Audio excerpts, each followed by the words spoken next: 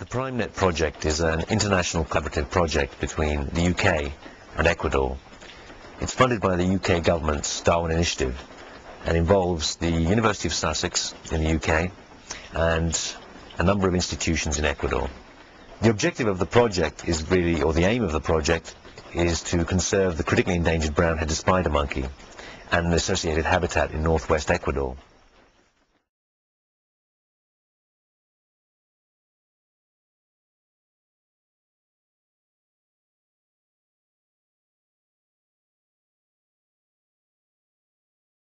The PRIMENET concept was accepted by the Darwin Initiative for financing in 2004.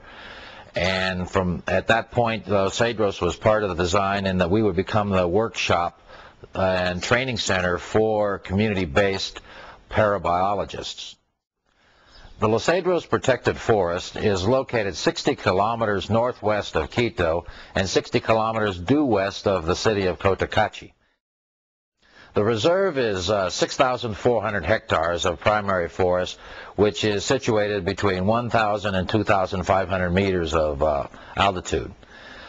The reserve was founded in 1988 and became a recognized protected forest in 1994.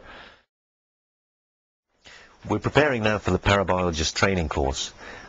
It's a week-long course in which we've invited members from communities surrounding the Cotacachi-Cayapas Ecological Reserve. Of major concern when working in wilderness areas is the risk of accidents.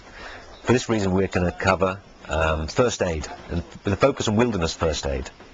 The teacher will be Carlos Armada, who's a biologist himself and also works for the Red Cross. He's going to pass us techniques and methods to deal with first aid situations when you're far away from medical help, and also to deal with the specific risks that occur or face parabiologists working in these environments. Diego Tirira is the founder of the NGO Ecuador Terra Incognita.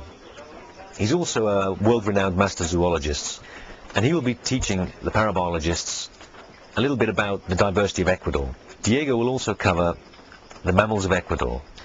He will then focus in on the primates, and particularly on the primates that form part of this study, which include the brown-headed spider monkey, the howler monkey, and capuchin monkeys. With the use of slides and sound recordings, we hope that it will help the students to identify the species in the field. Ana Mariscal is the botanist with the PRIMENET project, and she will be sharing with the parabiologists field techniques such as identification of plants to level of family, how to collect samples, how to preserve samples, and how to pass them on to the herbarium for expert identification.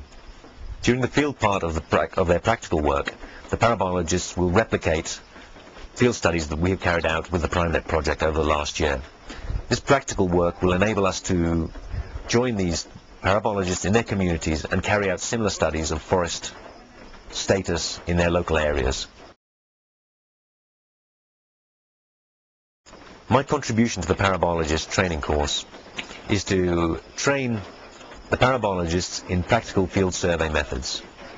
Practical field survey methods include collecting scientifically rigorous data on primate observations. These data actually are input into computer programs which provide information on number of primates and the density of primates in a particular habitat.